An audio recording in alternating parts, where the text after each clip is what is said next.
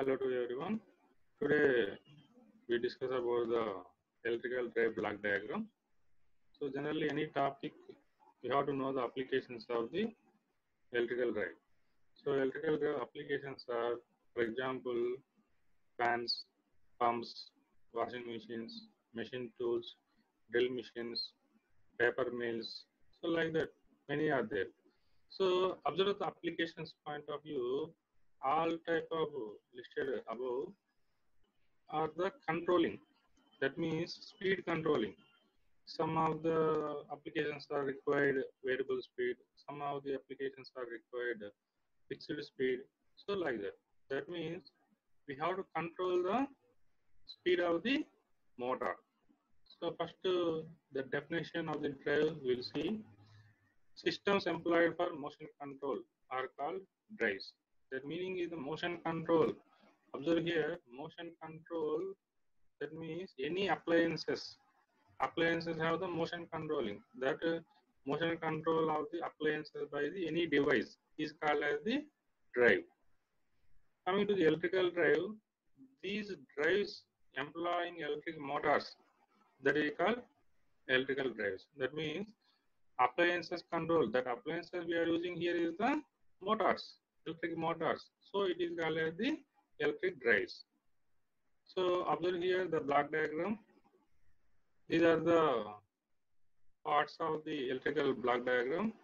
Source or supply, that is connected to the power modulator. Power modulator is connected to the motor. Motor is connected to the load. Observe here, this is the appliances, this is the device. This device is controlling or motion control is, the device is controlling the motor speed. That motor speed is controlling the load. Load means here, for example, you have to take the turbine. The speed of the turbine is controlled by the motor. Motor speed is controlled by the devices. This is called as the electric drive. And also these four parts is called as the, whenever you draw the electrical circuit diagram, it is called as the power circuit. So next one we go for the controlling.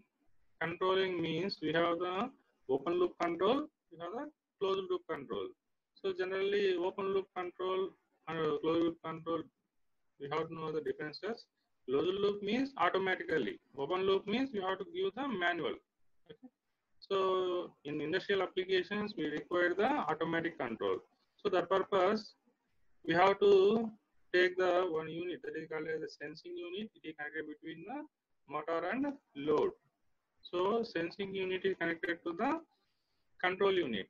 So control unit is required the input command, and that control unit output is goes to the power modulator. So this is the one of the example or kit of the electrical drive. So this is the device or converter. So it is controlling the motor speed. That is called as the electric drive. Now we go for the each part individually. So first one, source or supply. So we have the two types of supplies are available: AC voltage supply, DC voltage supply. Again AC voltage supply, single phase supply, three phase supply. So single phase, generally motor drives are different ratings. That means low, medium, high. Low level ratings are connected to the single phase, and medium and high power drives are connected to the three phase supply. That's all. Next one, power modulator. So power modulator means it is the interface between the source and the motor. So power modulator, in this one they are using the converters. Converter means semiconductor converters. Semiconductor means we have to use the SCRs, transistor, IGBT, MOSFET, like that. These are the semiconductor devices. Next one, we need the definitions of the each converter, then only you can understand the block diagram. So first one, rectifier. So rectifier means which converts the fixed AC voltage to variable DC voltage. Chopper, which converts the fixed DC voltage to variable DC voltage. Inverter, which converts the DC voltage to AC voltage. Cycloconverter, which converts the fixed AC voltage to variable AC voltage with changing frequency. AC voltage controller, which converts fixed AC voltage to variable AC voltage without changing frequency. For example, to understand this all converters, first we have to know the motor. Motor also different types are there. One is the AC motor, one is the DC motor. For example, you take the DC motor here. Now you have to select the power modulator. So output is DC here. So we have the two converters are available. Output is DC. Okay. Rectifier AC to DC. Chopper DC to DC. So we can use here is the rectifier or chopper when the motor is DC. Next one, the same motor is AC. You have to use the remaining three converters. Okay, inverter. Simply say DC to AC, AC to AC, AC to AC. So like that, we have to understand the block diagram. Now the motor is connected to the load. So motor has AC motor and DC motor. AC motor have different types: synchronous motors, induction motors, okay, like that. And DC motors, shunt motor, series motor, separate excited motor, compound motor, like this. Now we discuss about here control circuit. So control circuit means this two blocks is contains the control circuit. Control circuit. First we talk about the control unit, or we go for the sensing unit. Okay, come to here. The sensing unit is connected between the motor and load. So what are the output parameters of the motor? Voltage, current, and speed. These are the output parameters of the motor. These are sensing by the sensing parameter or sensing unit. Observe here. These units are connected to these factors or parameters are connected to the control unit. So control unit input command is the setting speed. Suppose you take here is the speed is the reference value. So speed is taking feedback. So here is the set speed. So here voltage is sensing, voltage setting. So current is sensing here means current set. Okay. Now control unity contains the firing circuits. Firing circuits means you have to develop the pulses. These pulses are given to the power modulator. So control unity consists of the firing circuits, linear digital circuits, integrated circuits, and fuzzy logic, or the digital signal processing, or microprocessors.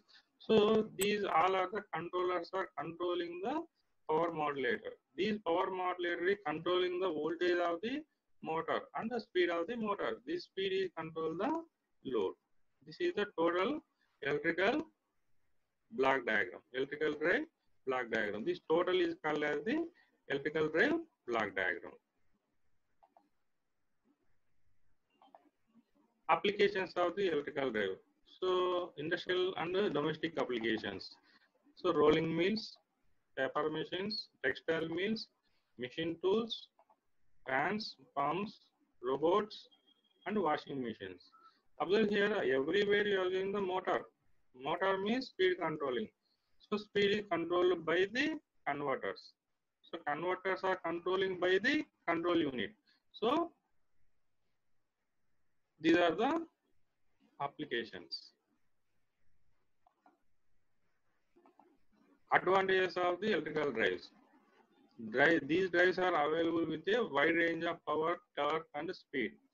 So we have to understand the technical words. Wide range. Wide range means any value to any value.